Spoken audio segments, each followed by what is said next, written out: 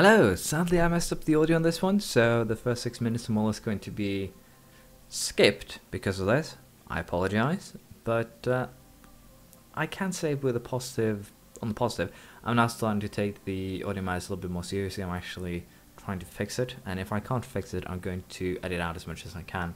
So I do apologize, and I still hope you enjoy the video.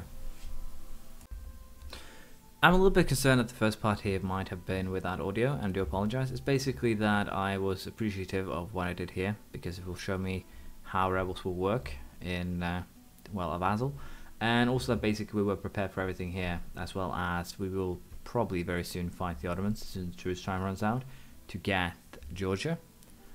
And of course also it's very nice that we do have the perks of those guys running around. Moving more troops over to the New World, among other things. But I do find it very weird that if it wasn't without audio, because everything was working perfectly. I recorded the episode right before this one.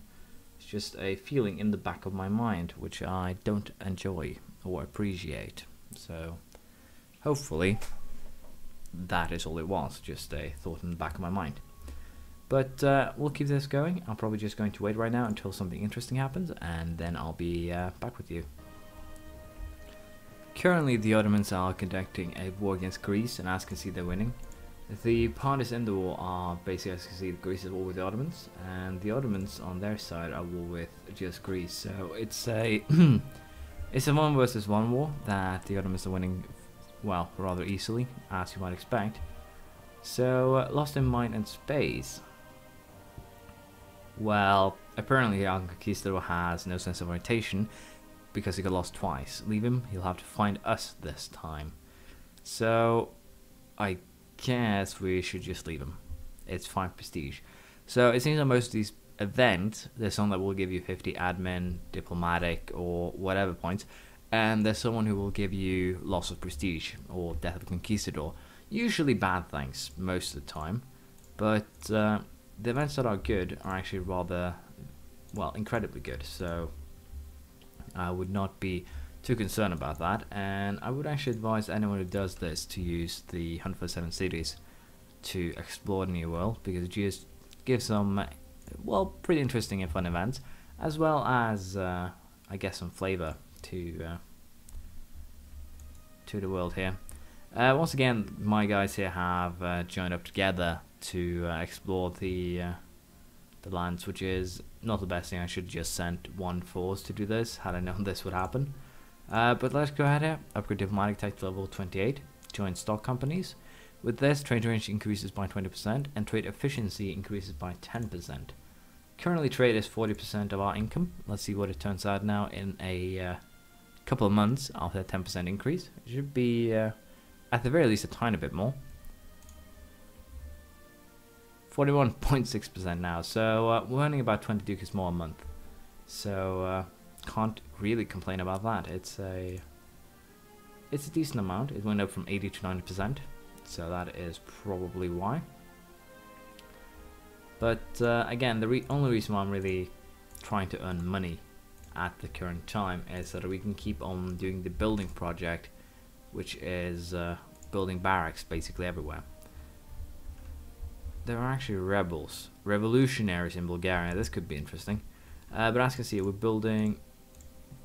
Again, I'm just building it indiscriminately. I don't care where the basically where they would have the most use, because the fact is that with my current income, I will be able to cover all my provinces with these things. Because as you can see, Central Europe completely finished. It's just this area and this area, and I get a barracks every second month.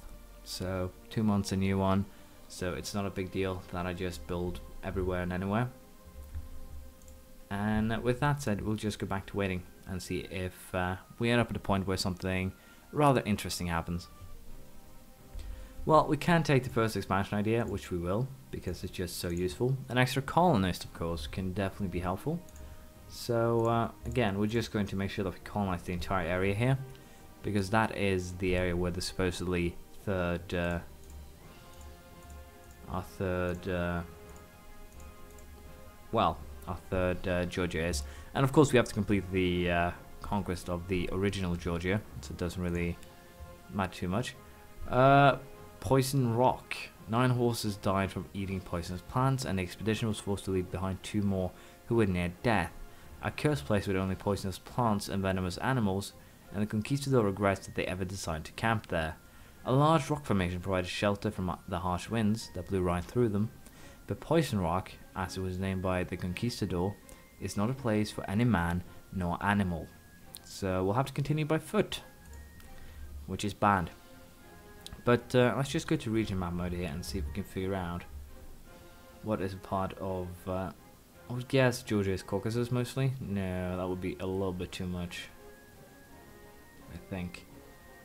Or perhaps, yeah, it will be a little bit too much.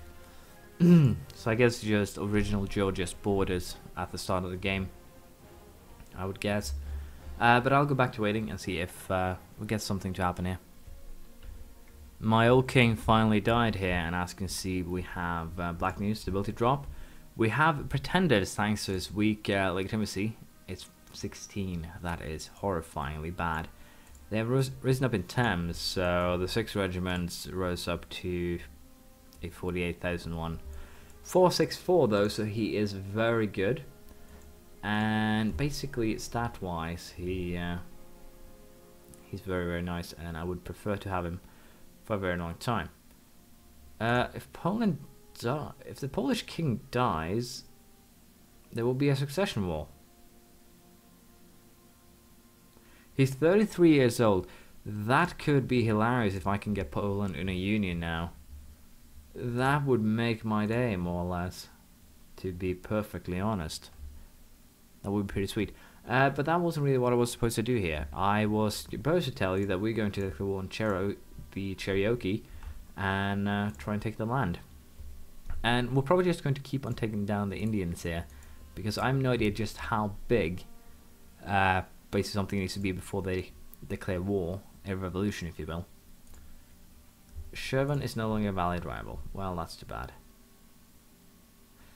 Oh, they're actually requiring me to come as aid as the Lord of Fate, basically. Which is fine. The enemy isn't really numerous. It's Switzerland, Lorraine, and some tiny other states. So, it doesn't really take much. Let's just send a couple of armies to Switzerland, and that should basically be enough. 100,000 men, more than enough. Just to be safe, though, we will send these guys to Aachen, and that should seal the deal. But boom, there we go. Cherokee has been taken, and as I said here, I think we will start hunting Indians, because there are no good reason not to. They will help my cause here a little bit in terms of trying to force a revolution, American one, if you will. I think that's what the achievement is about, not revolutionary France, for instance. Although that could also definitely be the case, which would make me sound like an idiot because, well, I'm creating trouble for myself in that case.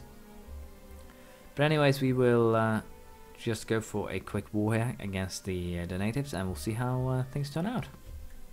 So the war with Burgundy is going very well. I don't really have to even do anything. That's how well it's going. As you can see, Milan sees this before I even got the chance. Burgundy is currently steamrolling everyone, and well, I'm basically more of support at this point. Which, to be quite frank, I'm not negative of it. It's very nice to be more of support for once.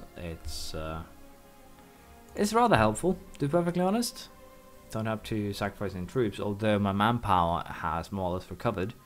I gain 8,000 troops a month, so it makes sense that it would. Also, just announced me as a rival. How dare they hurt my feelings like that? But as you can see here, the war against the natives are over, or is over.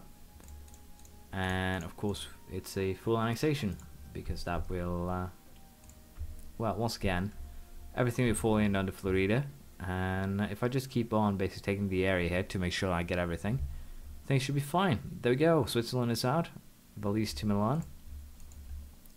So again, war is more or less over. I'm very tempted to just go ahead and declare war on Milan right now.